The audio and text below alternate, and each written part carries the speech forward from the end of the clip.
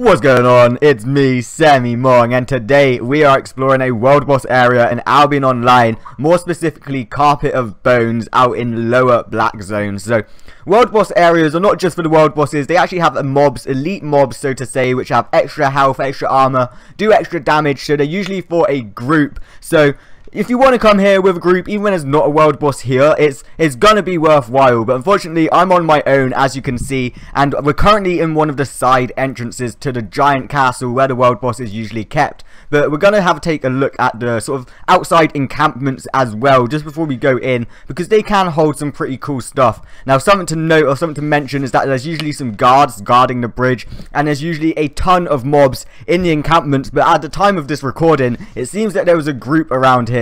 But usually, as I said, there's tons of mobs in these encampments. You'll find that these are sort of lower tier, lower health, just generally a lot easier to kill than the mobs inside the castle. So you could come here with a small group, and honestly, if you've got the gear, if you can kite, you could potentially come here solo, and there's some mammoths on the outside, so you can get some tier 7 skin if you're a skinner. But on the inside of the encampments, there are little areas that look like they can get you into the castle. I promise you they can't. There's only 3 entrances that you can see on the map there. The 2 side entrances and then the main entrance. We're currently at like the back of the castle inside one of the encampments. But they're pretty simple. Like, they're pretty open. There's not too much to them. There's going to be mobs placed around if you come here when it's full up, pretty much. Like, that's all there is to say, really. Like, you can see the vanity tents around. Like, there's plenty of entrances in and out of these encampments, but none of them will lead into the castle. And I actually managed to pick myself up some loot from one of the groups that must have left it here. I don't know, like, if you see a loot bag, I'm constantly looting it. Why they'd leave it on the floor? But it must have come from like a mini boss or something in one of the encampments. But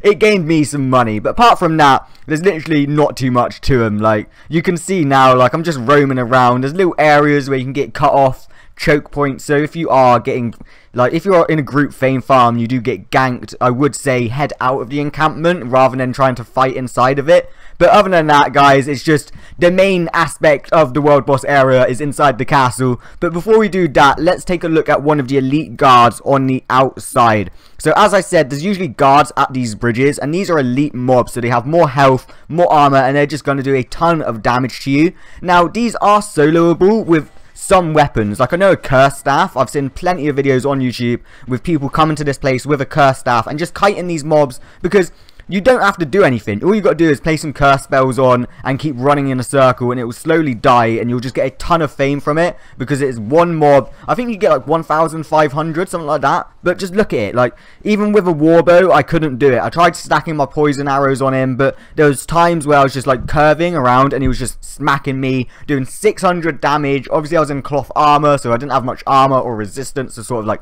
stop the damage.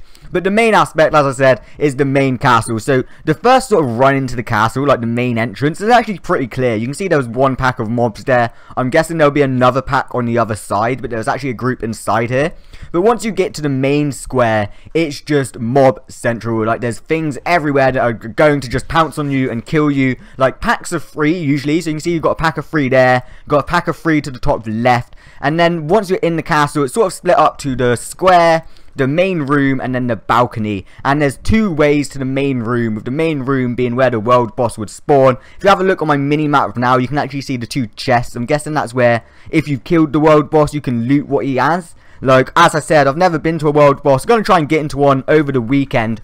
But once you're in the main square, it's pretty small and it's pretty big at the same time. So the main square and the main room sort of take up the whole bulk of the castle. And you can see me here trying to sort of ninja my way through the mobs to the back of the castle. Where is the balcony? So the balcony is just, I'm guessing, another place you can just find mobs, like a secondary entrance. Obviously, if there's a world boss event on, there's going to be multiple groups of people, and I doubt everyone's just going to be friendly with each other, charge through the center of the main room and try and take the world boss as a group. Like, people are going to be fighting. It's open world PvP, so multiple entrances is going to be something to look out for. So I do die a couple of times actually trying to get to the balcony, but once you're through the main square and you get to the back of the balcony, there are turn-offs from the side entrances that we saw at the start of the video. So if you don't want to rush your way through the main entrance, you can, but pretty much that's it. Like, you need to get onto the balcony to get to the back of the main room, or rush through the entrance,